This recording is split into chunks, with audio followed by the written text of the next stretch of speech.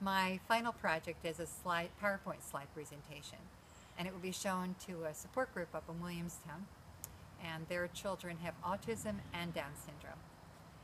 I begin the presentation with a introduction of myself, and then move into an quick overview of the law as it pertains to assistive technology.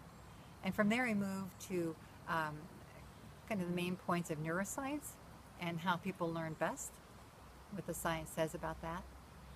From there I go to sort of a sampling of devices, assistive technology devices and services that might relate to this particular population.